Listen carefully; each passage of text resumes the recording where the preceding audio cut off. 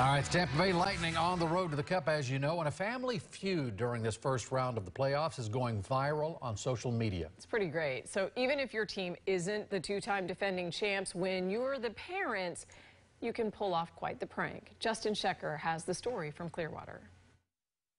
As long as they don't turn on the sprinkler system, you know, it's pretty nice. Logan Saul is a diehard Tampa Bay Lightning fan. The autographed jersey, I went to one of their parades they had, and it has Stamkos autograph. His parents love hockey, too.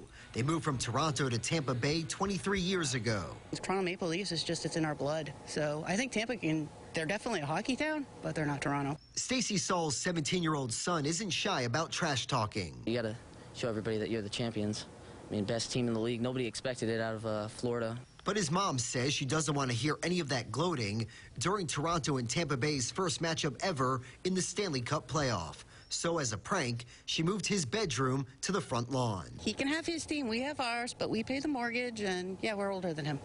I gave birth to him. I was kind of hoping that they would play each other in the first round, and now I'm not. Logan watched the first game of the series outside on this TV. After the Bolts' 5-0 loss to the Maple Leafs, his mom says trash talking wasn't much of an issue, so she let him sleep inside for the night. I actually did take a nice nap out here as soon as I got home from school. I noticed there's a roll of toilet paper.